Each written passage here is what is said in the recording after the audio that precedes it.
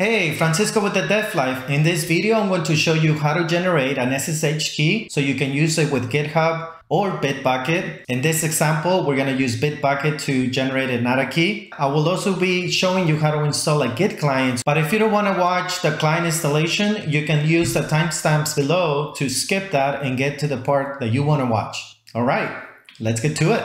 All right, so the first thing we are going to do is install SmartGit, which is my Git client of choice. So let's go ahead and search for that. Let's go ahead and download the Windows version. By the way, this tutorial is being done for a Windows machine, so just keep that in mind because some of the commands are slightly different. If you are on a Mac, you take that in consideration because not everything might work. Let's go ahead and install the Git client. Let's select Run. I will be fast forwarding through most of this, but for the most part, I'm using the default option. So I'm just clicking next to get through all the prompts. Now that the setup finished, let's go ahead and open SmartGit. Okay, so let's go ahead and pin it to the taskbar for now, and let's close it. All right, the next thing we need to get is we need to install Git. And the reason why we're installing this is so we can get the Git bash on this machine. Again, for the purposes of this video, to not end up with a long video, I'm going to go ahead and fast forward through all of this. This is pretty much what we're interested in more than anything else, the Git bash. So I'm just going to go ahead and leave all the default options and click next all the way through.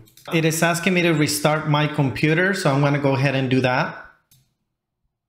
Now that the computer restarted, let's go ahead and open the Git bash. Go ahead and press the Windows key on your keyboard, and if you don't see Git bash on the menu here, all you got to do is just start typing Git and it will come right up. So let's go ahead and open that. Let's navigate to the default SSH folder. And the first command that we are going to run is SSH Key gen. Pretty self-explanatory. Since I already ran through this exercise a while ago, the file already exists. By default, when you generate a key, it gives you the ID _ RSA location for you to store your key. So I'm going to go ahead and just click enter. And it's also telling me that the key, it already exists. So I'm going to go ahead and tell it to yes to go ahead and override. But if this is the first time that you run through this exercise, or the first time you generate an SSH key, you shouldn't run into this prompt. The next thing it will be asking for is a passphrase. So go ahead and make, which is sort of like a password. So go ahead and make something up, but make sure that you remember. So write it down or just use something that you will be able to remember. Okay, so at this point, an SSH key was already generated. The next thing that we gotta do is we want to make sure that the SSH agent is running on your computer. And to do that, we use this command here. Okay, so in this case, the SSH agent in fact is running, and it is also given us a PID of 400. The next thing we do is now we need to add this newly generated SSH key into the agent or to the agent. And for that, we simply do SSH add. And this is why you need to remember the passphrase, because here is where you need to use it. So at this point, it's telling me that the key, the key that we generated has been added to the agent. Okay, so far so good. The next thing we got to do is we have to copy this key into our clipboard, and you'll see why in a minute. So I want to copy the contents of the ID RSA pop file into my clipboard. And as you can see, you don't get any type of confirmation. But if we test this, if we open a notepad and we paste the contents, you'll see that the key is in fact there. Now we have to go to Bitbucket and add this key. In simple terms, what we're doing is that this key is sort of like an ID card for this computer. So we have to tell Bitbucket to allow this computer to communicate with their servers moving forward. And the way to do that is you go to Bitbucket. Let me go ahead and close this. We won't need it anymore. You go to Bitbucket. You click on your avatar, you go to personal settings, which will bring you to this page here. and then you select SSH keys. So here you click on add key and you give it a name for this key or for this computer. In this case, I'm using a demo machine, which will be deleted. It's a virtual machine. So I'm just going to go ahead and call it demo machine and paste the key there. I'll go ahead and add it.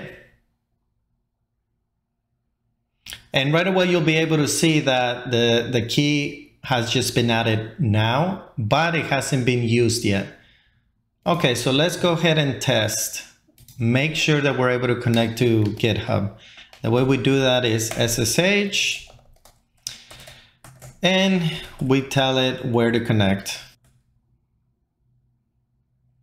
Okay, and now you can see that we have successfully connected. Okay, so the next thing we are going to do is we are going to go ahead and clone our repository using our client that we just downloaded to test that in fact this key is working for you to be able to clone repos. Let's go ahead and get the URL for the repo that we want to clone. I created a demo repo, which you can see here. So let's go ahead and click clone. Make sure that you have SSH selected and click copy. And open SmartGit. Okay, now that it's open, let's go ahead and select clone and paste, and make sure that you get rid of this part here because this is meant for you to do it in a command prompt, but we are not on a command prompt. So let's go ahead and get rid of that command. Okay, let's go ahead and press next. Okay, and as you can see, we have successfully connected because we now have information regarding the branches that live in Bitbucket, and master is the only branch that we have for this repository. Let's go ahead and press next. And I usually create a directory on the C drive called repos, and I like putting my repositories right below that. So let's go ahead and click finish. Okay, there you have it. We have successfully cloned a repo using our SSH key that we just generated.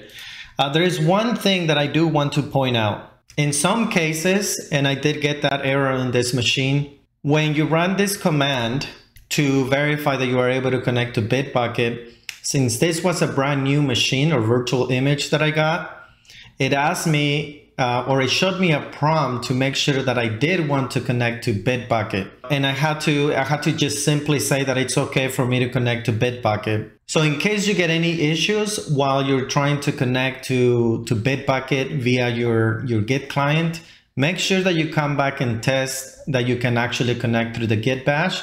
And that will give you the opportunity to correct that issue in case you run into it. Well, so let me do a quick recap. So we installed a Git client. We got a hold of the git bash command by downloading Git. And then we were also able to clone a repo from Bitbucket. If you enjoyed the video, please make sure that you like and subscribe so you don't miss the notifications when we post new videos. I will also be creating a video where I'm going to show you how to create branches and merge branches using Git. So thank you and catch you in the next one. Yeah, I think it went well.